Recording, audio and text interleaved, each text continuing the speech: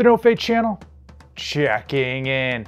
And man, do we have a lot to discuss on this episode of Dad's Home Gym. I really want to focus and have a discussion with you about how to choose the right barbell for your home gym, whether you should go cheap, whether you should go super expensive, and I'm going to have this discussion all while reviewing this Cerakote orange utility bar from bellsofsteel.us. Now, if this is your first time to the channel, hit that subscribe button down below. On this Dad's Home Gym series, I typically review a piece of home gym equipment to help you decide if it's right for your home gym, if it's right for your fitness and workout routine, and most importantly, if it's worth your hard-earned money. But just as importantly as the equipment that you get in your home gym, it's important that you really do some due diligence and some soul searching with respect to what you should buy for your home gym. We've all seen the Instagram and social media posts of these like $30,000, $40,000 home gyms that probably are better than like Gold's in Venice. And the reality is you can have the best equipment in the world, but if you're not using it or if it's not aligned with your workout routine, it's not going to do you any good. Now, bellsofsteel.us has not just been some fly-by-night company that was created due to the V in 2020. They have been in business since 2010. They ship all of their stuff out of Oklahoma, and they've got a huge variety and selection, and their website is really, really good. So I'll put their website in the description. So barbells literally come in all different shapes, sizes, diameters, materials, and colors, and of course, cost. And if you're not really in the know of what you specifically want, it can be pretty daunting to figure out what's worth your hard-earned money. So I want to go over the different ends of the spectrum and talk about where I think the sweet spot is. So one end of the spectrum, probably the most common end of the spectrum, is to go cheap. You go on Amazon, you get some like $150 barbell, and you're done with it, right? Unfortunately, that does have a lot of side effects. Number one being, you tend to get what you pay for, and at that $150 mark and under, you're getting junk typically, and unfortunately when you get it home, you're not going to be happy with it. It's not going to last as long as you would like, and you probably are going to exceed the strength requirements of that bar, and you might actually damage it fairly soon. Now, the only caveat to that, the only exception to the rule when it comes to going super cheap is the fact that sometimes we have home gym equipment just for those off random moments when the gym is closed because it got flooded.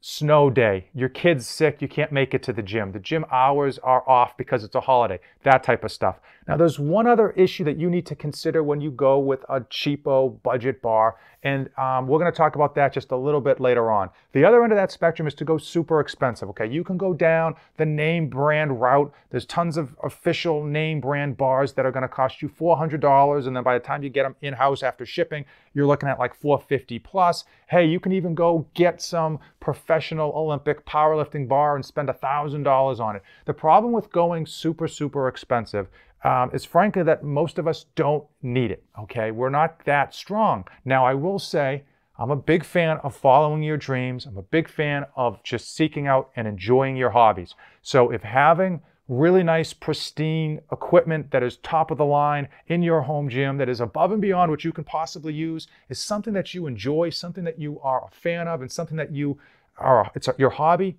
I'm not going to fault you for buying super, super expensive gym equipment.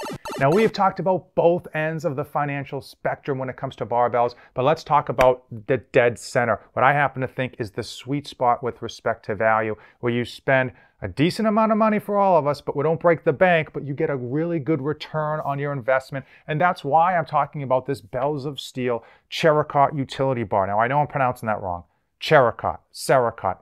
Listen, don't kill me. Just let me know in the comments below how it's supposed to be pronounced. It is a ceramic polymer coating that keeps the bar lasting longer. It helps prevent the bar from rusting, and frankly, it gives this bar a nice feel to it as well. This comes in two colors. They sell one in blue and they sell one in orange, and of course I got the orange. So let's quickly talk about price, and that's really what this video is about getting good value for that price, and not just good value, great value. So we talked at the beginning about going cheap, and one of the problems about going cheap is that you're already committing a good amount of money. You go cheap, you're already still spending like $150. Now, this bar comes in at $250 shipped. Okay, why is that important? It's 2021. UPS, FedEx, everyone is going up on their delivery charges, and that cost is going right back into the consumer.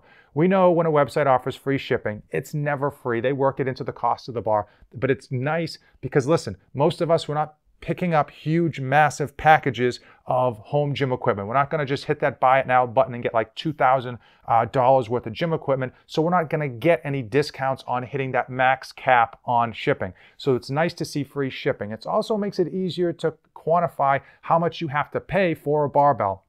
I can't tell you the number of times I saw one price on a website, I go to check out and they slap like a $53 shipping charge on that barbell, which puts that price of that barbell in a completely different range than I had thought it was. Okay, so let's go over the bells and whistles, the meat and the potatoes of this bellsofsteel.us utility bar. It comes in, like I said, $250, but what do you get for that? You get a 7-foot bar, Cerakote finish, you get middle knurling. What does middle knurling mean? It means it's nice to hold, easy to hold, good to work with, but it doesn't chew up your hands, okay? You're not gonna have to like get lotion and file down your calluses afterward. It is a really nice bar. It's not slippery, feels good. You've got mid knurling here dead center, so if you do enjoy squatting, this is gonna help the bar stay attached to your upper traps or your back or however you squat, high, low, or in the middle. It doesn't matter. Deadlift, bench, squat, cleans, overhead press. It can do it all and at that $250 price tag. But how much can it hold? So often we see, if you ever gone to a local gym, you might see barbells that are bent, that are ruined. How much can this thing hold? It has a max capacity of 1,000 pounds. Now for me, that's frankly 800 pounds more than I need for what I use it for. Fair enough. Now, for those of you who are strong, I know many of you are not going to hit that 1,000-pound barrier. Let's just face it, none of you are hitting that 1,000-pound barrier. But let's talk about the quality of the bar. When you see a 1,000-pound cap, your car, right? Your car can probably hit 200 miles an hour on the odometer, right? But you're never actually going to push the engine to 200 miles per hour, okay? I would say if you're going to be within 20% of that max, then you should go up and above on that bar. What does that mean? If you're going to be lifting, let's just say 800 pounds, if you're going to be putting 800 pounds on this bar, whether it's for a deadlift, a rack pull, a sumo deadlift, whatever, then you probably don't want to use this bar. You want to go to a higher quality bar. But for the rest of us mere mortals, we're probably never even going to dream of putting 500 pounds on this bar. I couldn't picture doing 500 pounds on this bar, even if I was going to do some ego rack pull that I might even suggest not to do, but that's a different story altogether. You're never going to hit the cap on this bar. As far as the diameter of the bar, 28.5. Just for a reference, Olympic bars are 28. Powerlifting bars are 29. Every bar you have ever lifted in a local gym, 28.5. Mid knurling, as I already mentioned. As far as shipping, this thing gets shipped like a Russian egg. I mean, this thing, they really go above and beyond with respect to care for this bar. I was actually very, very impressed. I will say they've been in business since 2010, so it's not their first trip to the rodeo in terms of selling a barbell and making sure it arrives as it should. The last thing I want to tell you with regards to bellsofsteel.us, and then I'll get off riding their sack, is that they've got a 30-day guarantee. That means they're not a hit it and quit it type of company. They're not looking to sell you just one piece of equipment. They're looking to sell you your entire home gym. So they want to deliver great quality service and they stand behind their products. I gave you the specs and how it handles. How have I liked it? I've loved this bar. I really enjoy this bar. It feels good in the hand. I'm a big fan of medium knurling where you get a nice good grip, but it doesn't chew up your hands. I've been benching with it. I've been curling with it because I curl in the squat rack, and I have been doing shrugs with it. I've been doing some deadlifting just a little bit, and it just has felt good. And even when my hands get sweaty, the bar doesn't chew up my hands. As far as rotation on my curls, the rotation is really nice, really smooth. The plates slide over these caps nice, and it's an all-around good bar, man. I can't say enough good things about it. At $250 delivered to your home, frankly, I think this is going to over-exceed your expectations. How long do I expect this bar to last? I'll be honest with you, it's going to outlast me. Okay, when I'm long and gone, this barbell is still going to be a barbell, and it's still going to be lifting all of the weight, way more than I can possibly hope to lift with it. If you've got any questions with regards to this bellsofsteel.us barbell, drop it in the comments below. Please check out that website. They've done some really good things on their website, and I think they're a stand-up company, and I wish more people would look outside of the top 3 or the top 4 home gym retailers to see what all of their options are, because frankly, I think you need to check out all your options to make sure you're getting the right decision and the right bar and the right home gym equipment for you. Now, if you've come this far in the video, please give this video a like, hit that subscribe button down over here, and as usual, don't save anything for the trip back. This channel is dedicated to my life as a father of 2 wonderful children, and it centers around health, fitness, and all of the tricks and tribulations that I go through to try to be a great parent to my children and still accomplish my own personal goals.